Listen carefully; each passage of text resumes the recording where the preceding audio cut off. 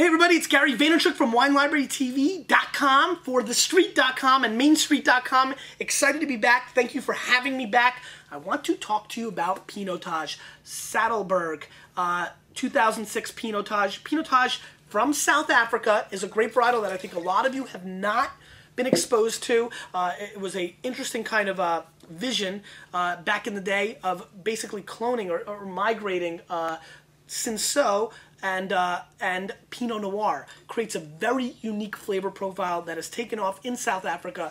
Mixed results here in the US, but I'm here to expand your palate and find you deals. Want to make money too, that's the name of this world. This is over-delivering. This is a $15 to $25 quality wine for $8.99. Let's give it a sniffy sniff. And you're going to get that burnt bacon meets almost like a banana kind of thing going on in the nose, almost like a little copper action. Yeah, quite interesting. Let's give it a whirl.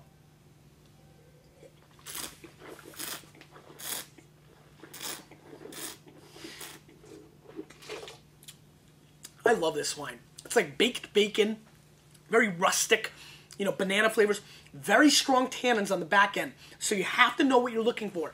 But if you're out there drinking $20, $30 red wine and you want to expand your palate and learn about new things, Pinotage is a varietal that I think all of you need to put into rotation at least 3 or 4 times.